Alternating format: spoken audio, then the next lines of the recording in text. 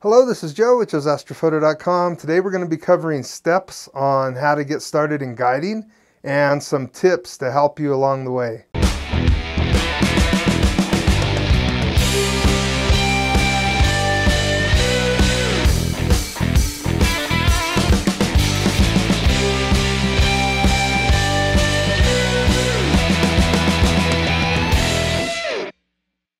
Since it's been unreasonably cloudy and rainy the last few weeks, of course right now the sun is shining, but not for long.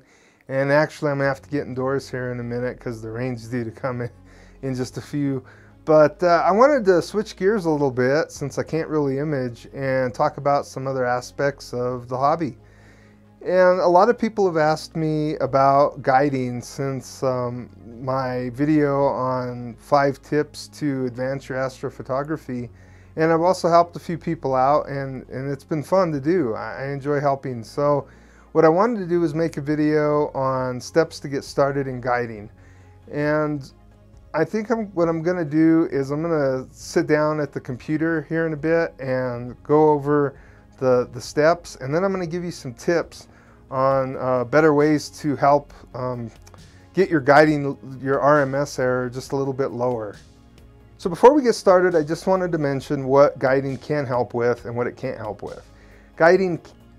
What guiding does is that it locks onto a star in your image and it sends pulses back to the mount to keep you on target. It's just that simple, really. And the atmospheric refractions get averaged out in multi-star guiding, so that it helps to realize, where those stars are, because the atmosphere causes them to look like there's waves going through them. That's why you get the twinkling stars. Another aspect that it can help with is the residual periodic error within your mount. Due to the backlash in any mount, really, the lower end mounts are going to have more of this, and it helps pick up the residual periodic error correcting. It's also still important to be using your periodic error correction if you have that capability in your mount. I made a video on it and I'll post that up here. After you're done with this video, if you want to learn more how to get PEC on your mount, check that out. So what can't guiding help with? Well, guiding can't really help with bad backlash in your declination. And on lower end equipment, it's going to be worse than on higher end equipment. There are some features in PhD2 to try and help with the deck backlash, and that's where I would try and focus. I would probably try and stay away from troubleshooting your deck backlash in EQ mod, if at all. The other reason is that when you're guiding, you really want to try and get your guiding ratio around 1 to 4. I've seen it work on 1 to 5 and even 1 to 6, but not that well. So the shorter that you can get that ratio, or the smaller you can get that ratio, the better off you are. So with the reducer on this one, or say without the reducer, I've got about 2,000 millimeters. I would need to be guiding, if I wasn't using the OAG, I'd need to be guiding with a minimum of a 500 millimeter focal length telescope. And that's going to be heavy. It's going to add a lot of weight, which is why I went with OAG. I'm not saying you can't do it. Lots of people do. But I think that for the most optimal setup, you're going to want to use an OAG for anything probably at 2,000 millimeters or above.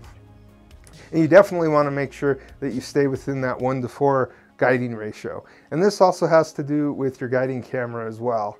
It can get a little in depth. I'm not going to really cover that today, but I just wanted to mention it. And the last thing that guiding cannot help with is your scene. And I can tell you right now, with the way it's been here lately, my guiding could be really poor. Even when the clouds are gone, the humidity here, because of all the rain, is extremely high, and it makes the scene really bad. Jet stream could make the scene bad, high thin clouds. There's a lot of just variations into what goes into it, which is why I think it's important to learn how PhD2 works, what it's doing and the adjustments that you could make to help it out just a little bit more in bad seeing conditions. When the seeing conditions are fantastic, you don't have to do much at all. It pretty much works just straight out of the box. Unfortunately, not everyone has perfect seeing conditions all the time. The first step is to download and install PhD2. You want to get the version with multi-star guiding, and you can get it here.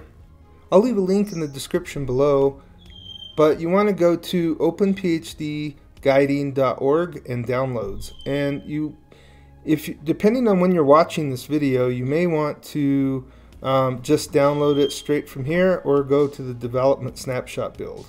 Currently, you need to get the development snapshot build in order to have the multi-star guiding.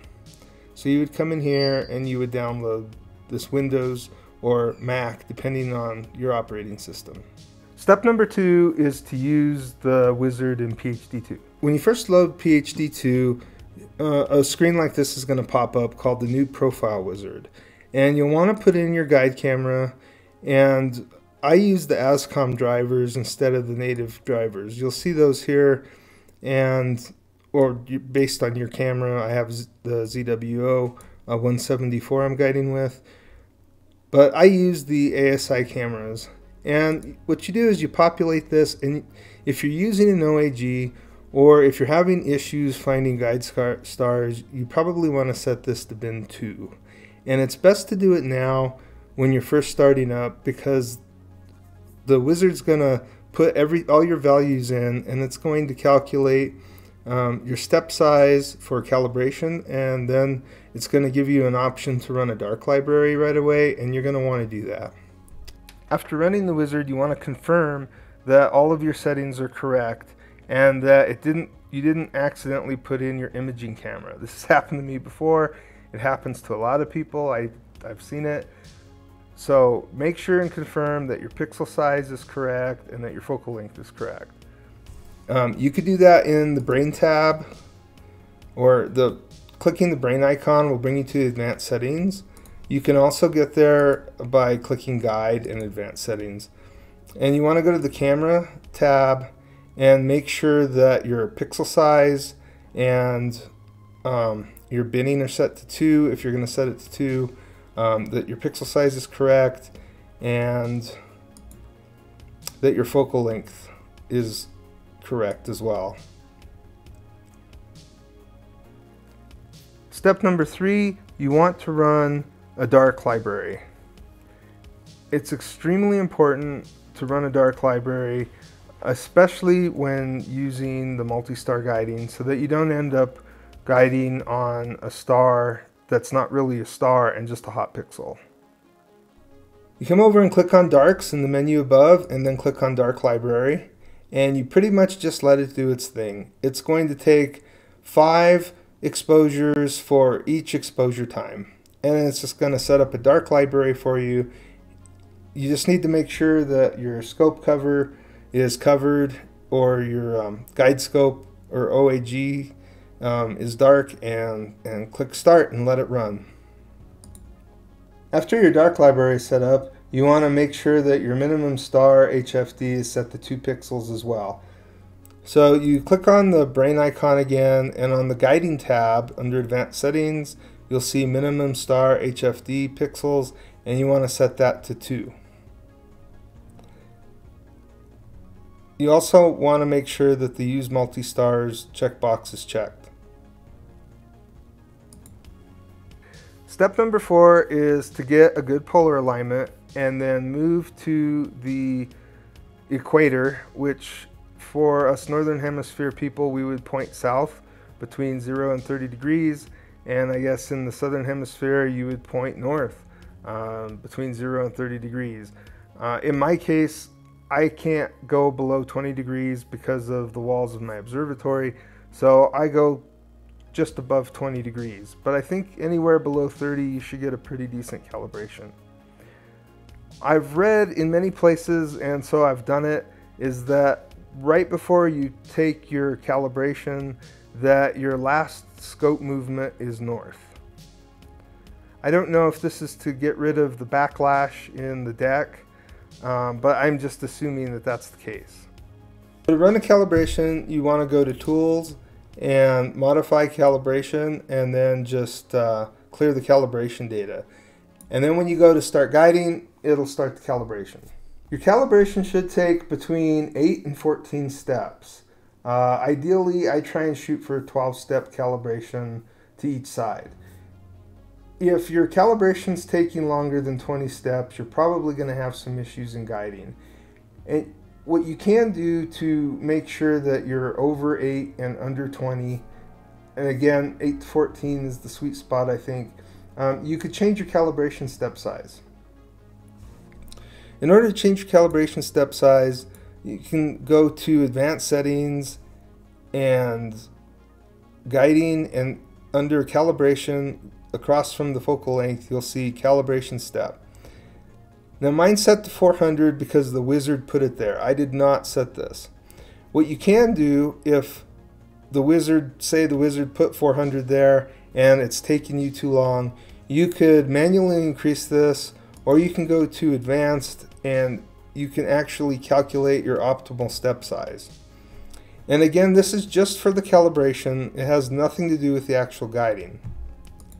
Now before you start your calibration, you'll notice that I have my exposure time set for 3.5 seconds. That's fine, I just leave mine alone while I do the calibration, but if you want the calibration to go faster, you can definitely change this to 1 second. And then the steps will go a lot quicker. So step number 5 is to run your guide assist. Right after your calibration, you could leave the scope pointing exactly what it was guiding on before you started the calibration, that's fine. But you want to run a guide assist, and preferably I like to run at least 5 minutes, optimally 10 minutes. But what you're really looking at is, you'll notice that your polar alignment error is constantly changing. Once that pretty much settles in, then you've gotten enough data that you don't need any more than that. In order to run the guide assist, you go to the Tools menu and the Guiding Assistant. And before you come in here and actually click on the Guiding Assistant, you need to be guiding. And then once you start, it will stop your guiding while it does this. You don't want to be imaging while you're doing these tests and setups, but you do want to be guiding. Here you'll see your exposure time and your start time, but what you're looking for is elapsed time, and I go between 300 seconds and 600 seconds, or until my polar alignment error stops fluctuating. I also measure my declination backlash, and I go ahead and apply the declination correction after I'm finished with my guiding assistant. This isn't something that you absolutely have to do, but I feel like it does help keep my declination RMS and my right ascension RMS closer together. I always apply the minimum movement to the RA and dec, as well as the backlash that it gives you. If you're new and you're just starting out, I would definitely apply these. You could always change them later. Once you're done running the guiding assistant, I normally do one more calibration. Again, this shouldn't take long. If you've got your calibration step size correct and you lower your exposure time to 1 second, it really doesn't take long to do one more calibration. And I feel like it does improve after you've done the guiding assistant. That's really it for the steps that you need to start guiding. I mean, there's 5 steps really to get you on your way. Now, I do have a few tips to help out that I've noticed and that I've learned over the years here and there and through trial and error and experimentation that I'd like to share with you. And unfortunately, since I'm not really guiding on anything at the moment, I'm just going to show you on a blank screen, but I'm also going to try and find some footage and put that up on the other side as we go so that you could see some numbers and the way it looks when I'm talking about it. You're shooting at the beginning when you first start for a total RMS error of 1. Currently I'm trying to get to 0.5 or better, and that's not always possible depending on the scene. But I do believe that even with really bad scene conditions, you should be able to get to 1, and it's a good place for beginners to start shooting for. The other thing that you'll notice is that your RA and your deck should be very similar in error. If your RA and your deck are far out of alignment from each other, then you're probably going to want to do another calibration. Another thing you want to do is have your star profile displayed. This will give you your mid FWHM, also your HDR, and you can watch the values of the star that you're guiding on, and as you make changes, you should see this improve, or as the scene improves. Another telltale sign that the scene's getting worse or that clouds are overhead is that this number will start to rise. As this number starts to rise, that means that the stars in your image are becoming more bloated as you're imaging. So that's why you want to keep this down, and that's why we want to work on our guiding. I always hear that guiding is something that you don't want to obsess over, and I agree, you don't want to obsess over it, but I also don't think that you want to ignore it just because you have it running in your guiding. You don't want to just accept the values that are there, because you can get better values, and if you get better values in PhD2, that means that your mount is guiding that much better and your images are going to be that much better. Another tip I have for beginners is to not change the minimum movement for your RA or your deck. Leave these at what the guiding assistant set them at. When you applied them after you ran your guide assist, I would just leave these alone for now. So another tip I have is to change your scale size to 2 while you're trying to troubleshoot and work with and figure out your graph.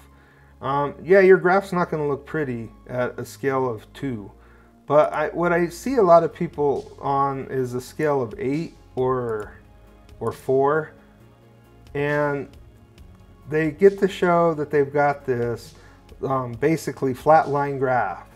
Well, that's great, but that tells me nothing, because I can't see what's going on a flat line graph. So by coming over and setting this to 2, if our total RMS error never goes above 1, we've got from here to see what's going on our graph. Based on what our RA and our deck are doing, we'll be able to know if we need to change the RA aggressiveness or the deck aggressiveness as to how often it's going across the line, or how aggressive the changes are when you see the movement change. The other thing that you want to do is, or another tip anyway, is to keep your exposures between 2 seconds and 4 seconds. I keep mine at 3.5 for the majority of my scene conditions. If the scene gets really bad, sometimes I will raise this up to 4 or 4.5, but usually I keep it at 3.5. So I hope these steps and tips help you to start guiding or to improve your guiding if you've already started. If you've got any other tips, please drop them in the comments below. If anyone sees anything that I did or said wrong, please also drop them in the comments below. I don't want to steer anyone in the wrong direction, especially people that are just starting out. I know there's a lot of different methods for guiding. There's a lot of different ways to guide. And PhD2 has a lot of documentation on their website. I'm going to leave a link in the description below as well. And some of the stuff that they tell you to do in there isn't exactly the way I do it either. So really this video is the way that I guide, and I'm hoping that it works for you. If you have any questions and you're just starting out and you're running into a spot that you can't figure out, drop that in the comments below as well, and we'll see what I could do to help out. I hope you enjoyed this content. If you liked the video, please give it a thumbs up. Subscribe if you haven't, because it really does help, and we'll see you in the next video.